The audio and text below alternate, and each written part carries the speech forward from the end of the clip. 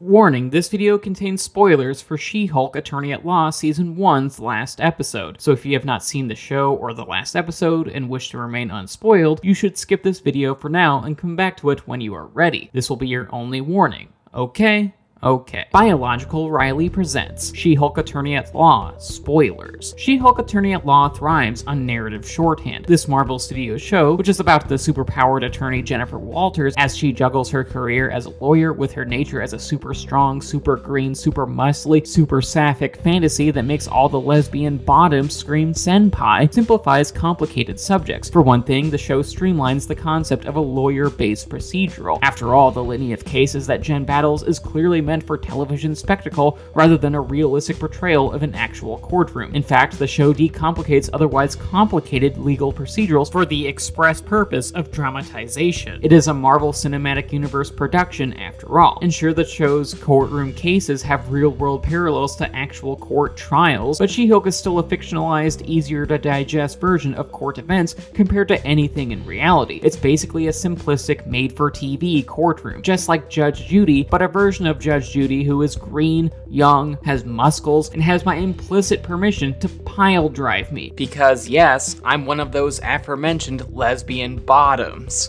I have no idea if I'm gonna keep this joke in the video or not. Let's see where this goes. Additionally, She-Hulk's streamlined narrative affected its mental health themes as well. Seeing as this is a Hulk family show, i.e. tangentially related to this superhero who is iconic for having anger management issues, the show broaches the topic of dialectical behavioral therapy, i.e. a subtype of cognitive behavioral therapy that helps mentally ill folks process feelings, emotions, and life events in healthy and productive ways. The core tenet of dialectical behavioral therapy, or DBT rather, is that two polarly opposing facts and ideas can be true at the same time. Like, you can have a favorite band and still acknowledge that some of their members are problematic. You can be angry with someone but still care for them. And you can love your old geezer dog but hate them when they take forever to take a shit when we're at sub-zero temperatures outside. Come on, you dog. Take that doggy dump. And with She-Hulk, the show incorporates this idea that two polarly opposing things can be true at the same time into its plot. It's actually part of the narrative, yet it is worth noting that She-Hulk's portrayal of DBT is incomplete, because honestly, there are other tenets to it as well, such as deep meditative introspection, being mindful of the senses, learning to be more assertive, and distress tolerance, i.e. learning how to tolerate distress, obviously, which is something that is very important for a Hulk to learn how to do. Because obviously Bruce Banner losing his temper endangers everyone, because, you know, he turns into the Hulk. You just can't get upset about little trivial things like how much Wrigley Field overcharges for their overpriced beer piss, even though those prices should be criminal. But I digress. Distress tolerance. And in regards to all these different aspects and nuances of DBT, She-Hulk Attorney at Law either glosses over or downright ignores all these little facets of the therapy. They are more or less omitted from the show's representation of DBT in order to make the complicated definition easier to digest for audiences. It's basically cinematic Pepto-Bismol, and admittedly, She-Hulk's simplistic narrative is fine. Whether we are discussing the show's representation of courtroom decorum or DBT, this is still a lighthearted affair. It's a silly comic book Hulk show after all, so brevity and the Diet Coke version of these complicated subjects is in order. The show's streamlined nature just makes sense here. But unfortunately, there are other places where She-Hulk's narrative shorthand does not stick the landing as well. Other areas which harms the program's overall quality, by which I mean the ending. See, She-Hulk Attorney at Law's conclusion had its own storytelling shortcuts as well. Shortcuts that actually undermined the show's overall narrative momentum that led up to it. And to explain this, allow me to explain this. Prior to the penultimate episode, Jen was at her lowest moment. In fact, she was downright betrayed. She was backstabbed by a potential romantic interest who was actually only pretending to like her so that he could draw some of her magic Hulk blood and gift it back to a network of misogynistic and bigoted online trolls who all hate She-Hulk, hating her for really silly reasons like how she's a girl version of the Hulk and criticize her for being a Mary Sue, which, subtle. And this all comes to a head when those aforementioned online trolls trolls do a bit of revenge porn against Jen in a public setting, causing her to Hulk out and smash property, frightening both civilians and the US taxpayer aplenty,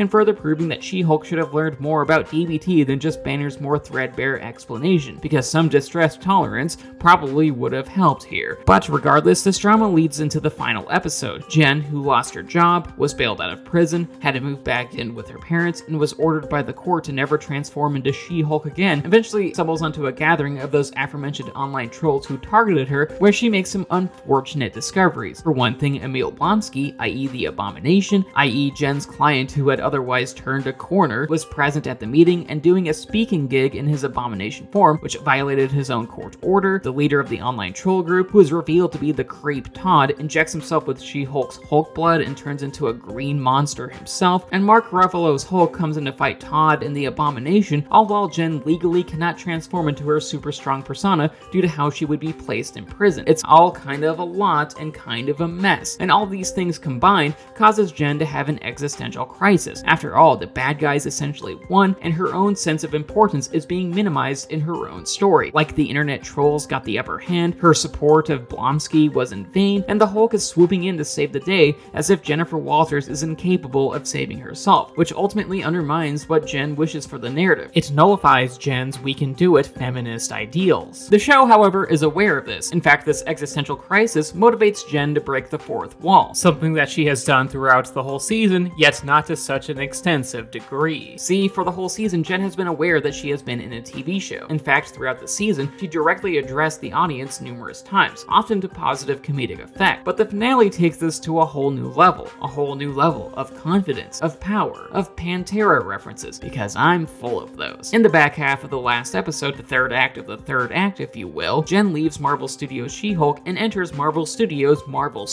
or at least a fictionalized version therein. Once there, she breaks past various levels of security and confronts the Marvel Cinematic Universe's mastermind named Kevin. No, not Kevin Feige, but a fictionalized version of Kevin who is actually an advanced AI who develops all the stories within the MCU continuity. And from there, Jen lays out all the criticisms of her storyline, the one where she loses agency in her own narrative and ultimately convinces Kevin to make some changes. She more or less has Kevin change her ending. And with the rewrite, or the re-edit rather, Jen is no longer bounded by law to not transform into She-Hulk. The leader of the online trolls is arrested. Emil is also arrested, but is still very likable and understandable. Bruce Banner is scratched from the climactic confrontation, and Matt Murdock, i.e. Daredevil, is added into the fray, mostly because Jen desires for her and Matt to create some steamy Catholic guilt, because yes, they fuck. How about that for a climax?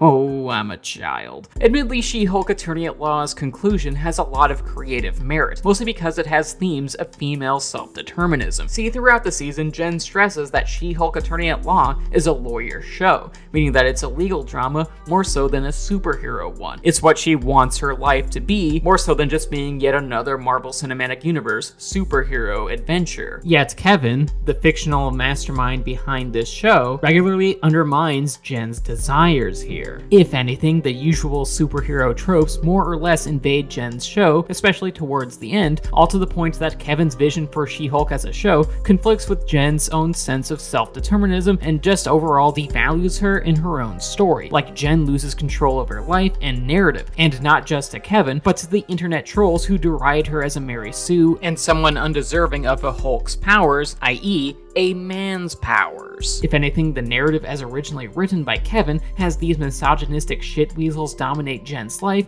and all the conversations surrounding her, which ultimately socially confines Jen and restricts her actions and autonomy, which is very relatable for women trying to exist in a public sphere. Like, for example, let's take any modern actress who is cast in a modern MCU project, especially if they are an actress of color, and you'll find a lot of pissing and moaning from supposed fans who make misogyny, racism, and transphobia palatable to the masses and have figured out a way to transform these grievances where they will be upset about basically anything that hints at having feminist, anti-racist, or LGBTQ affirming storylines into a lucrative venture where they bitch and moan in perpetuity and label everything they don't enjoy as quote-unquote woke, so that they don't have to explain why their said criticisms are based in misogyny, racism, and homophobia, because the grift economy has got a grift and truly be some of the most miserable types of creators on YouTube. May the content last forever. God, that sounds like a threat more and more these days. And when it comes to the MCU and its more recent casting or events, you will find content with criticisms that dominate social media sites like YouTube, Twitter, or etc. See the explosion of misogynistic bullshit back in 2019 with Captain Marvel and its star Brie Larson. And hell, we can even see this with social media's coverage of She-Hulk Attorney at Law, because some very strong men who are very insecure in their masculinity felt very threatened by She-Hulk's twerking glutes. And awesomely enough, She-Hulk Attorney at Law is more than aware of these internet sad boys who try to dominate the online discourse surrounding MCU characters and actresses. The show is aware that these types of content creators try to define the conversation surrounding nerd culture properties as well as gatekeep others, that they post downright malicious content that thrives on denigrating women, people of color, and queer folks, which is honestly something that perfectly describes She-Hulk's main antagonist, Todd, who runs a network of chuds and doesn't believe that She-Hulk deserves her powers, i.e. they think she's a Mary Sue, and instead finds that he, and by extension the online Chuddle Wumpai, are more deserving of She-Hulk's powers, that they should be the ultimate arbiters of who deserves superpowers and who deserves to be a superhero within the MCU, which ultimately reflects the shit show that is the misogynistic online discourse within the real-life gatekeepy fandom of the Marvel Cinematic Universe. And in terms of how art embodies reality here, Todd and his chuds represent how online tools attempt to dominate the conversation surrounding shows and characters like She-Hulk, that they try to minimize a character's and an actress's own agency, thus embodying She-Hulk Attorney at Law's very self-aware meta-commentary surrounding the shit show of online discourse that accompanies the also predictable backlash to Marvel's desire to have a more diverse and female-led lineup of superheroes. An online discourse that, similar to Kevin's original ending to She-Hulk, was a mess tied with misogynistic bullshit that is toxic towards the diverse talent that represents a lot of modern MCU shows and movies, a mess that undermines the desires of women, folks of color, and queer folks on these projects, up to and including the leads of these movies and TV shows. This is ultimately why Jen broke the fourth wall and spoke to Kevin. After all, she views the conclusion to her own show as it stands as to be a mess and one that devalues her own uniquity and her own desires, her hopes for her career, her aims to have She-Hulk Attorney at Law to be a lawyer show, and thus she confronts Kevin not through violence, but through a well-reasoned and very meta argument. She presents her case, so to speak, that this is her story and not meant to be minimized by overt misogynistic pricks like the online trolls or even anti-feminist tropes like the idea that she needed Mark Ruffalo's Hulk to save the day, instead opting to have Todd be sent to prison and to swap out Mark Ruffalo's Hulk for a man that she actually wants at her ending that she has a sexual desire for, because ultimately She-Hulk Attorney at Law is Jen's show and she can run it however she wants, which means going to Pound Town with Matt Murdock, though let's hope that she doesn't physically break him, because one wrong move and that cock's gonna snap like a twig. But then again, that's all part of the thrill. She-Hulk Attorney at Law's ending is good in concept. As far as thematic storytelling goes, the idea of having a finale be about a woman's personal agency and telling online chuds to get fucked is always a positive by my reckoning. It feels good. But unfortunately, there is an issue here. See, the feminist themes may be a good sentiment and a relevant idea in today's media-consuming environment, but the execution of those said themes don't exactly work or create a satisfying narrative conclusion in She-Hulk Attorney at Law, mostly because, like the lawyer and DBT examples earlier in this essay, it's a form of narrative shorthand, though this time it streamlines the narrative itself rather than an occupational field or a complex behavioral therapy. And unfortunately, unlike those examples, the shorthand doesn't necessarily work this time, because Jen and Kevin essentially hand-wave away all the rising tension and the build-up that the show fermented in its first 8.5 episodes by more or less rewriting the story, which on the one hand makes sense thematically, but doesn't necessarily equate into a satisfying finale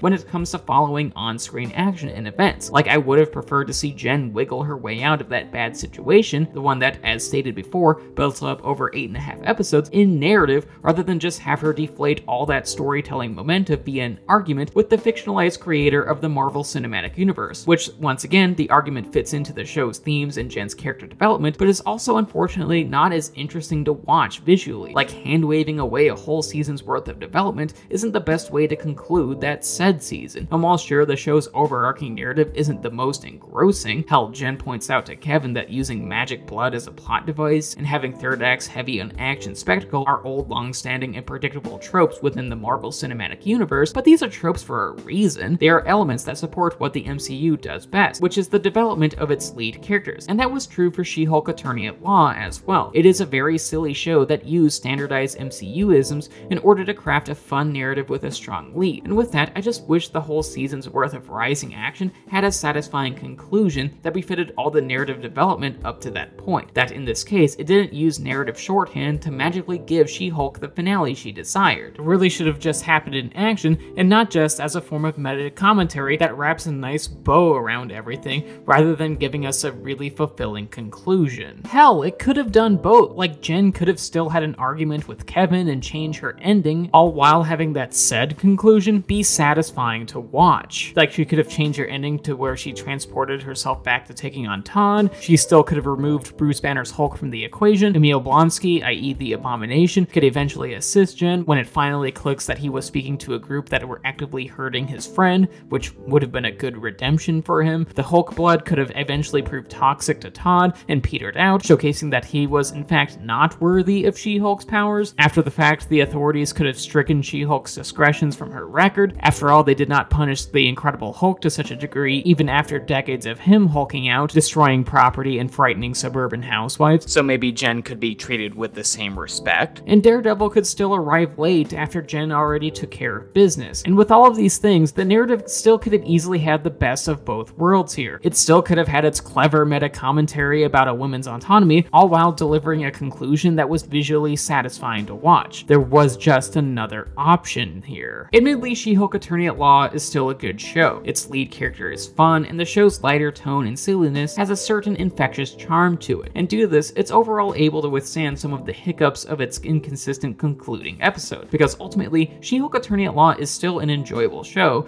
and even though its ending deserved to play out in story, it is not enough to derail the season's bevy of positive qualities. Maybe next time, if there's a season 2, which I honestly hope there is, they don't use narrative shorthand on the narrative itself. Maybe let all that rising action ultimately play out in the story's conclusion. Just a thought. And with that, that was the video. I hope you enjoyed it. Please leave a like rating, share, subscribe, ring the bell, and leave a comment telling me what you thought of She-Hulk Attorney at Law's ending. Also, please consider checking out my Patreon page. $1 a month gets you onto this credit sequence, and $5 a month allows you to start making review requests. The link to my Patreon is in the description. And speaking of Patreon, I just want to thank my patrons, particularly my high tier ones and David, Samantha Devlin, Mom, and Morgan. Thank you so much for supporting what I do. Love y'all.